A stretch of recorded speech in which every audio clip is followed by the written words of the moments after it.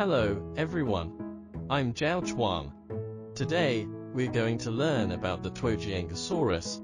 Tuojiangosaurus was one of the first stegosaurian dinosaurs discovered in China, and the largest one found at the time. With a body length of 6 to 7 meters, it was a relatively large stegosaurian dinosaur.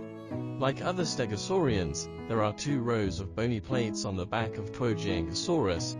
There were many bony plates, so it was named Tuojiangosaurus multispinous. The bony plates on the back of Tuojiangosaurus were much more than those of Stegosaurus. Stegosaurus had big and wide bony plates, but those of Tuojiangosaurus were sharp triangles.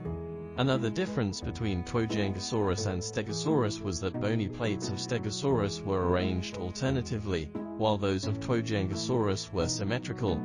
Like Stegosaurus, it also had sharp spikes at the end of the tail.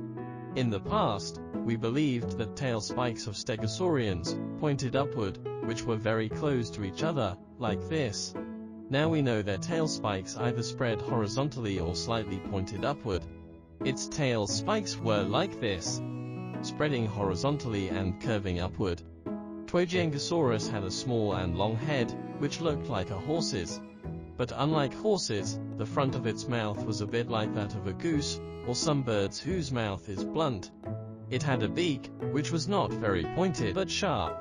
It could use its beak to dig the root of some trees, or some rough plants so as to chew them. The shoulders of Tuojiangosaurus had a feature. When the fossils of its shoulders were first discovered, there were 2 long spikes. Early studies didn't show where the spikes were located, so when Tuojiangosaurus was described in literature, its 2 spikes were often left out. Now we know the 2 spikes were actually on both sides of its shoulders, which was an important feature of many dinosaurs from China. Resembling Stegosaurus, hind legs of Tuojiangosaurus were much longer and stronger than its forelegs. Thus it didn't walk in a coordinated way.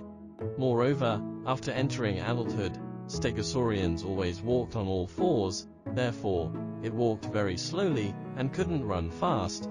The above concludes our introductions of Tuojiangosaurus.